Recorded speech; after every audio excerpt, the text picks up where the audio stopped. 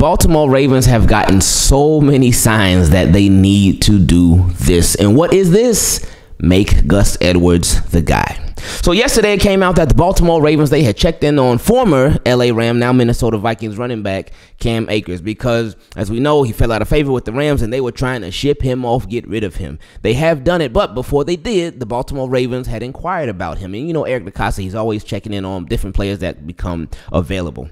But then they took it a step further because they brought in several different running backs for tryouts. They brought in Kenyan Drake, Ronald Jones, and James Robinson. They brought all three of those guys in for workouts, and of course they did end up going with Kenyan Drake. They brought him back. He was with the Baltimore Ravens last year on the active roster, but this time he is signed back to the practice squad. And when they first started having and showing all this interest in different running backs, I'm thinking, what's going on? Like, what changed? Because J.K. Dobbins, he got hurt last week, and it was said that last week he would be out for the season. So what's the difference now? Why all the interest now? But we saw that Justice Hill, it's like Justice Hill had like this secret injury that nobody knew about. Well, apparently the Ravens did, but we didn't know about it. I sure didn't know about it. Maybe some of y'all did, but Justice Hill has an injury, and now he's expected to be out this week. They say it's a long shot for him to play.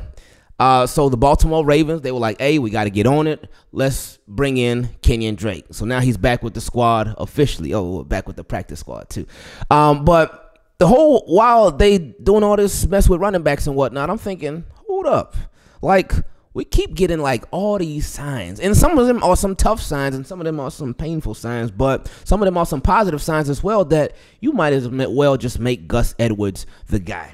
One of those signs being that every time Gus Edwards comes in, he does nothing but produce. Let's just look at this season alone. So last week against the Houston Texans, he had 8 carries for 32 yards, averaged 4 yards per carry. That's solid. That's solid. But then this past game against the Bengals, he had 10 carries for 62 yards and averaged 6.2 yards per carry. He had a touchdown. So it's like with Gus Edwards, he gets minimal carries. He gets limited carries. I'll say that. He gets limited carries, and it's been like that for years. He has continued to get limited carries. I know Ravens do a running back by committee type thing, but Gus Edwards has continued to show that, hey, I can play. I'm reliable. He did have that one freak injury back a couple years ago where he missed the season. But other than that, Gus Edwards has been very healthy, and he has been very productive. He's always been productive since he came to the league. Like, let's look at Gus Edwards' numbers and tell me that this doesn't scream out, hey, I can start in this league. So 2018, he averaged 5.2 yards per carry. And this is not like, you could have a high average off a low amount of carries, but no, it wasn't. He had 137 carries for 718 yards, and he averaged 5.2 yards a carry. 2019, he had 133 carries for 711 yards, averaged 5.3 yards per carry.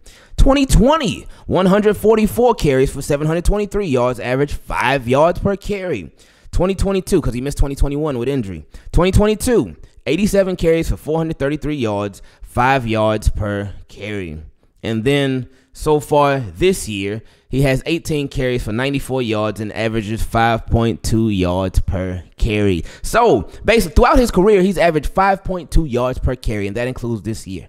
So what Gus Edwards has continued to show, like, hey, I'm going to get you at least half the way to the first down if you keep handing me off that ball.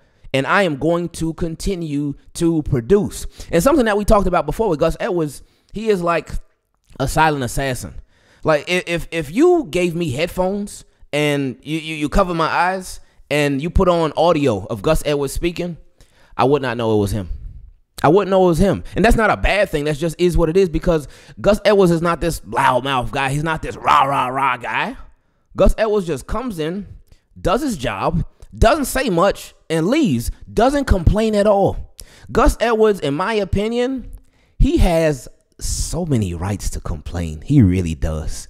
Because Gus Edwards, all he got to do is bring up his numbers, bring up his stats, and point at them. And he could be like, look, like, why am I not getting more? Why am I not being provided more of an opportunity? Like, I've shown you I can do it in these different offenses too. So what's the holdup? What's the issue? So, and some of the different signs that we've gotten, like where Gus could be the guy, number one is his numbers. Straight up, his numbers show like, hey, he can come in and produce. He can get that job done. Another thing, unfortunately, has been the injuries. While a lot of different guys have been getting hurt, and then again, Gus did get hurt that 1 year, but the guy who Ravens had hoped to be the guy was J.K. Dobbins. They had hoped J.K. Dobbins was going to be the guy, and it seemed like a couple years ago they were trying to give him the keys, but then he got hurt. But then this year they were trying to give him the keys again, but he ended up getting hurt again, unfortunately.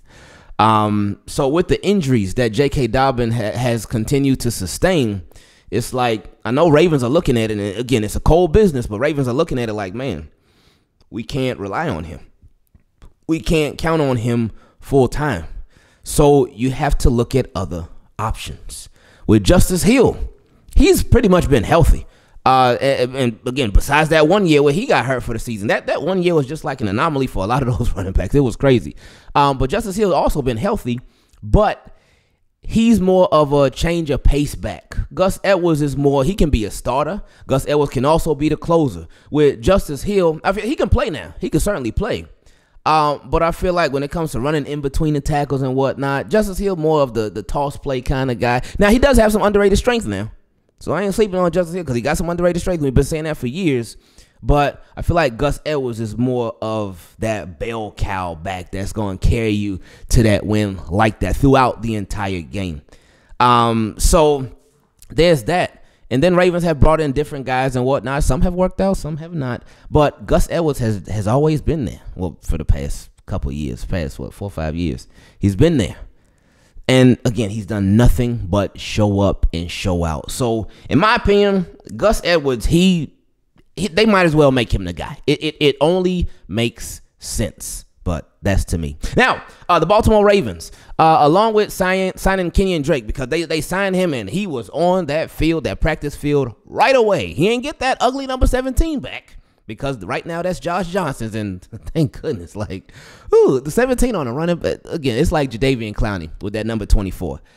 You hope that they ball out and they love their number. Great for them. It's ugly.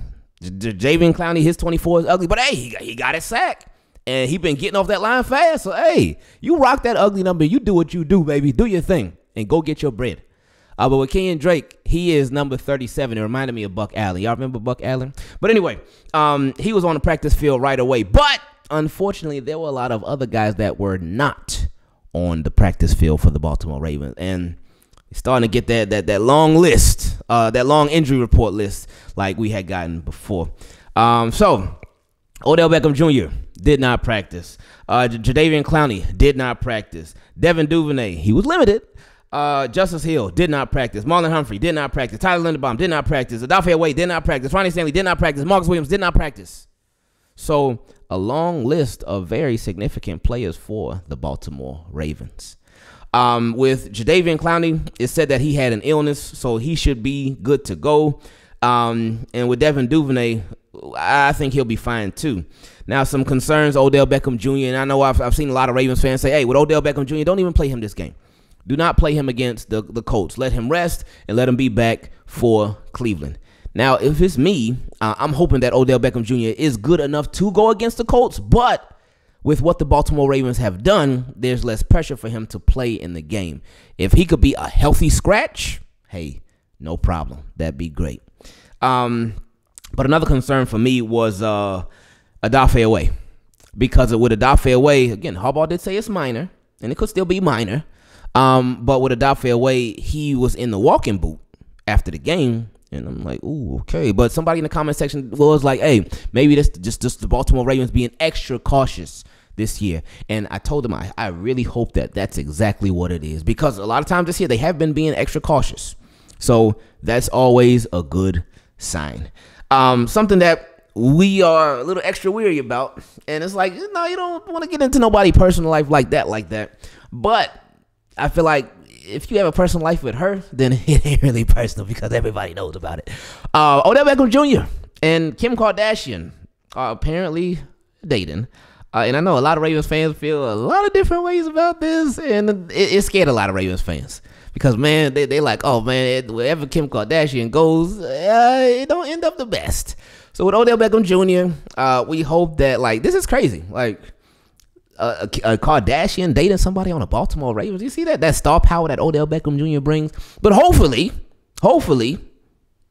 it can just bring even more attention to the Baltimore Ravens. Positive attention, though. And I mean, she ain't got nothing to do with the Super Bowl, but hopefully Odell Beckham Jr., he'll be focused enough to where he still continues to do his thing and continues to play like the phenomenal player that he can be. But then one last thing. Oh, boy, man. These Colts are coming in. And the Baltimore Ravens cannot sleep on them. They cannot sleep on them. And I know they won't. And Lamar Jackson talked about it like they take every opponent seriously, as they should. Because this got like trap game written all over it. You had not a blowout game, but you won decisively against the Texans a couple weeks ago. You came off an extremely emotional, tough game against the Bengals last week. And now you got the Texans. And I'm sure everybody's going to pencil in, oh yeah, Ravens going to win. And we expect the Ravens to win. But the teams that have no expectations or low expectations, those are always the most dangerous ones, and you cannot get caught slipping. So the Baltimore Ravens, hey, they better stay on point. Team, keep it clean. I appreciate y'all always being on point with the love that y'all show to each other in the comment section and the positivity that y'all be showing. Make sure you subscribe to this channel and turn your notifications on so you do not miss not one single update for our Baltimore Ravens, because they always got a lot going on. I love you so much. I hope you having a great day or a great afternoon or a great night whenever you're watching this. And I appreciate you taking the time to actually watch this. I love y'all so much. I appreciate y'all so much. And unfortunately, like Justice Hill is probably going to be with a lot of other players this week for the Baltimore Ravens against the Colts, we out.